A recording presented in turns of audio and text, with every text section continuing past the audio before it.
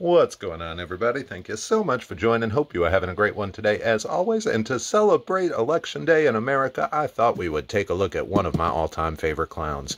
Also, for some reason, it seems like it's a clown week, because we did Terrifier earlier, and now we got the great Jack Nicholson as the Joker. So this figure is from Mars Toys. I suppose we'll show the box off a little bit before I open it up more.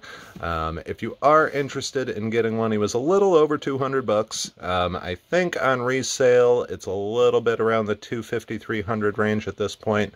But if you look for the Laughing Man by Mars Toys, you typically might be able to find some stores that still have him, so that would be what I would recommend. Try and save a little bit of cash that way. This is basically a remake or a copy of the one Hot Toys did, from my understanding. Now, the Hot Toys figure is beautiful. It's honestly one of my probably most loved Hot Toys figures that they've ever done. This box is much harder to open than I thought it would be.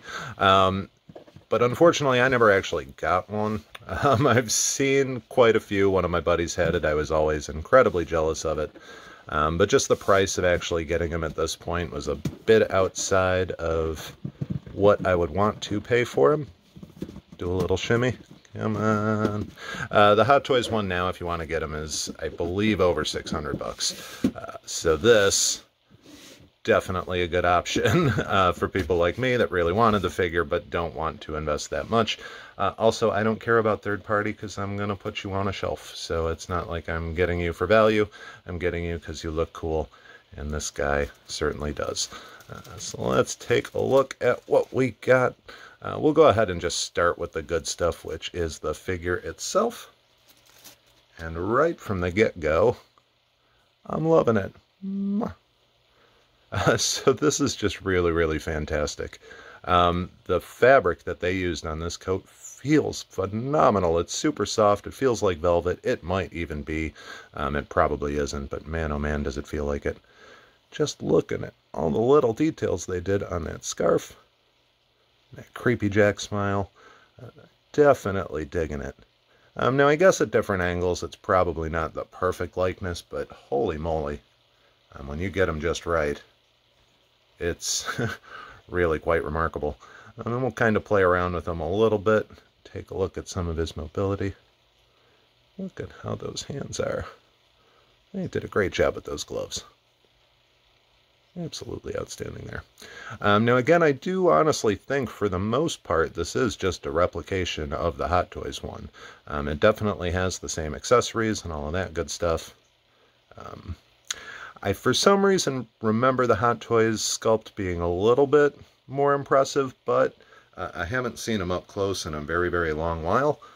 So that might just be a case of me remembering what I want more than anything else.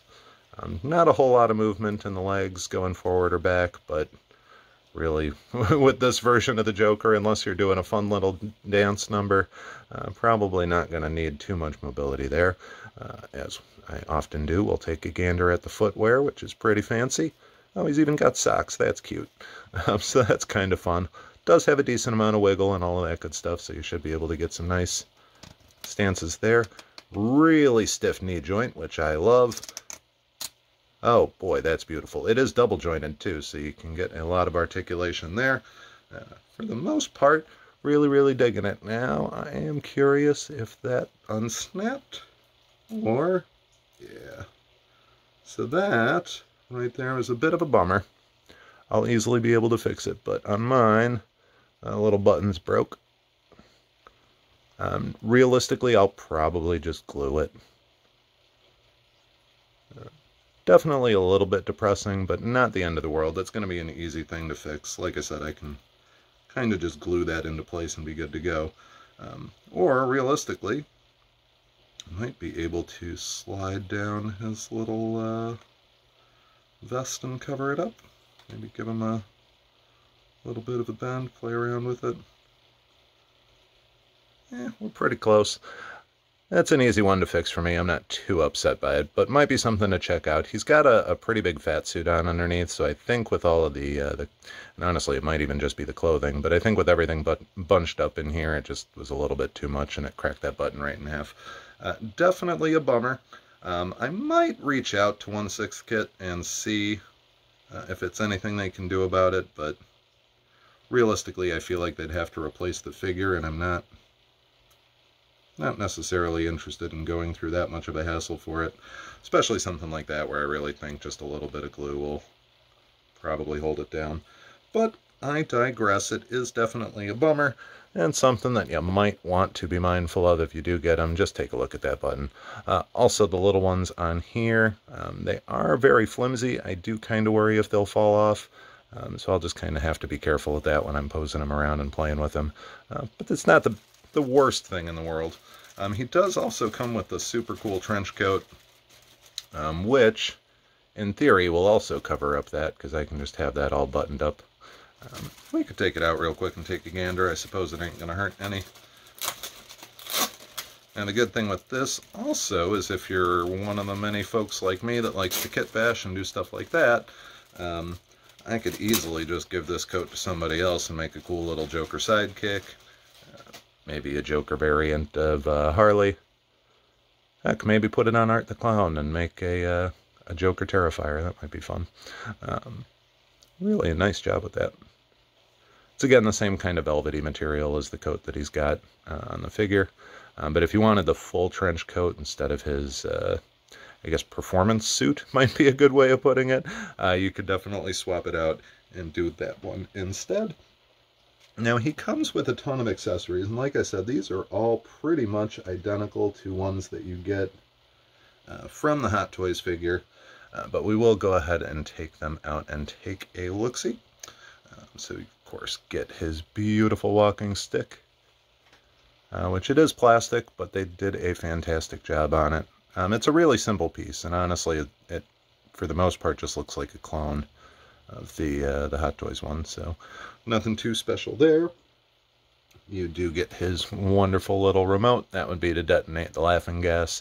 I'm pretty sure he pulls this out in the parade scene of the movie, but it's been a long time since I've actually watched it, I'm embarrassed to say. But I'm pretty sure this is the one that he pulls out to kind of trigger and get everything going. I do see that we've got his fancy acid-spitting orchid over here, so that'll be a fun little thing just to put on his suit. And holy cow, did they do a great job with that. So that looks super cool. This, of course, shoots out acid. Now, if you had the really, really old action figure of him, he had like a water squirting flower that would pump water through his body and shoot it out of that flower. So kind of a fun and useless little fact there. He also has classic little chattering teeth. They do actually move, which is interesting, so cool there.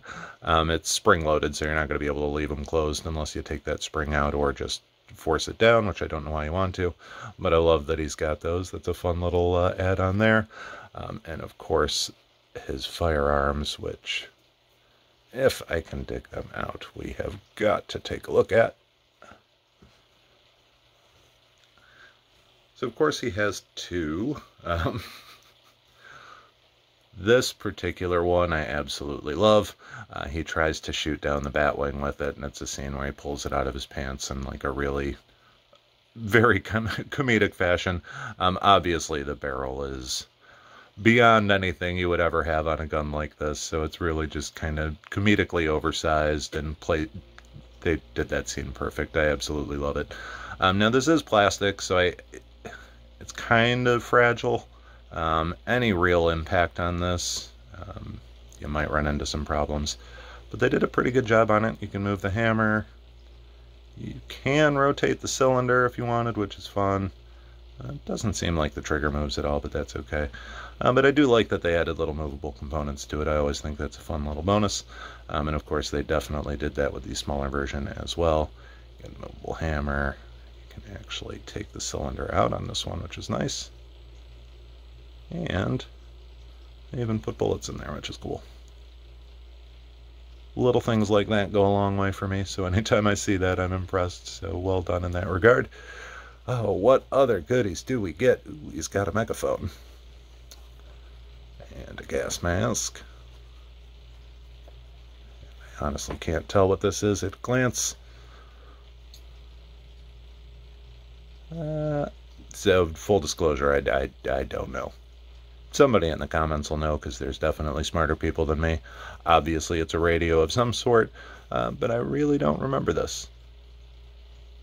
Not the end of the world by any means. It's cool that he has it. I'll play around with it, but I don't really remember particularly what that's from. He does, of course, have his bright orange megaphone, which really is just straightforward. There's nothing special to this. You don't really need anything. Pretty straightforward there. The gas mask I absolutely love. So when he ends up gassing the city, he does pop this fella on, just so he can breathe in that sweet Joker gas without problem. We'll be interested to see how this attaches. I might have to play around with that a little bit, because it's not like it's... Oh, wait a minute. Is that magnetic? Holy moly. Okay, maybe not. I might have gotten overexcited for something that's not true. I am stupid, so, you know.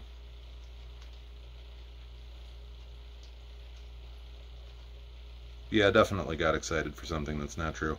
I felt like it slid it away to where I was like, oh my gosh, it's magnetic, but it, definitely don't think it is. Nope, dropped it. Totally not magnetic, so we'll figure out how that attaches at some point. Probably something simple, like in here. So we do got some extra backup buttons if you need them. You get the bang flag and a Joker card, which is awesome. I'm not going to pull them out, but I'm going to real quickly try and poke them around a little bit so you can see them. Sadly, they're facing different directions, but maybe. There you go. So you get the little Joker bicycle card. And then you get the bang flag, which would stick out of his revolver. So that's super cool. You can do the old school fake gun bit, which I do adore. Certainly got his hat down at the bottom, which I will have to attach. You can't not put the hat on. And this definitely has a cool feel to it. It feels like felt. I'm assuming it probably is. But outstanding work on that. Pretty sure it's a haberdashery that makes hats, so whatever 6th scale haberdashery created this, bravo. And if I'm wrong about it being a haberdashery, which I probably am, like I say, I'm often dumb, yeah, not the end of the world. That hat's pretty darn cool. I gotta see how it fits on his head. We'll do a quick test. So it does sit on there pretty dang nicely. Honestly, one of the worries I always have with hats is that they look oversized. I don't feel that this looks terribly too big on him. On the side, it looks spot on. Head on, it looks like it might be a little bit too wide, but I think you can probably adjust it, and of course, depending on the angle you got him at, maybe give it the little mobster tilt. Probably not. But you could definitely play around with it a little bit. It actually sits on there pretty nice, which I'm quite surprised about. So that's fun. And good thing is there's like no friction taking it on or off, so you don't have to worry about messing up that beautiful green dew. Which sometimes when you do the hats on 6 scale figures, they kind of rub against the plastic over time and wear it down. Not going to have that problem here so much. So really the only thing that I am slightly perplexed by is how we're going to get that gas mask attached, which maybe I won't need. I can always just have him holding it, right? It feels like there should be some method of attaching it, though. I just don't know what it is. But, I said it before and I'll say it again, I'm not the sharpest knife in the drawer, so it's probably something really easy. And eventually when I figure it out, I'll put it in the comments down below. But that'll do it for